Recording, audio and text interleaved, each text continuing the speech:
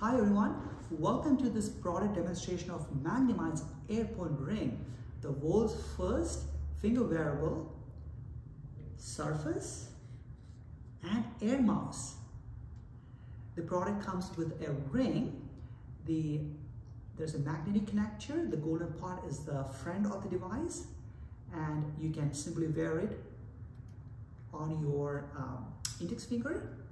The product also comes with 3 different finger size adapters that you could choose to fit your finger comfortably. You can simply slide this in to the device to get a comfortable fit. First, start with using as a surface mouse by simply sliding on practically any surface. There is a button underneath that you can press to use to open apps, and then you can scroll and you can do all the functions that you would normally do with a typical surface mouse. To use it as a 3D mouse, simply tap your middle finger on the touchpad on the side, and then you are able to control this as a 3D mouse. And keep in mind, it's simply the wrist motion that controls the air gestures. So it's designed so that you just simply can control by simply moving your wrist. Also, the AirPoint app will give you the option to adjust the 3D sensitivity. So you can adjust by sliding the slide bar, low sensitivity or medium or high, it's up to you. And also the app offers cool features that you can use during your presentation, like spotlight, magnifier, and also virtual laser pointer. You can also simply change the color of the pointers, but the options are there.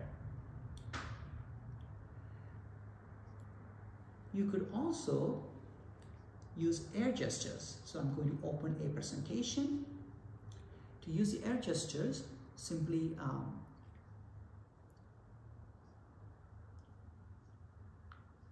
use the finger counterclockwise, and then to go backwards, opposite. So, and go backwards, and then to go forward, counterclockwise. Again, it requires some practice. The key thing is you are turning the device, and then with some practice, it is going to be very natural as well.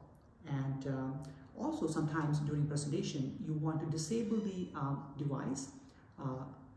So we have a kill mode where you can simply pinch and also tap the upper touchpad for 3 seconds, and then the LED light will flash, and this would be fully disabled. So you can able to type it and so forth, and so forth.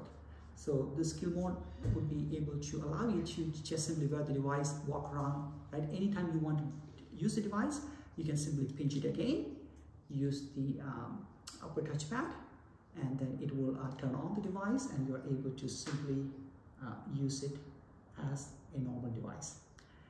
The user manual explains all the steps, the pictures, and this comes with a charger which you can use to charge the device. And it has a LED lightings to indicate the charge of this charging cube. Probably once a month you will have to charge the charger using any USB-C cable, which is also provided with the device. And normally there's a power switch also. When you're traveling, it is advised to turn off the device so that you are able to save the charge. But during everyday use, the device goes to sleep mode, so it doesn't matter if you turn on the device and dock it in, the device automatically goes to sleep mode after inactivity. So here is AirPoint Ring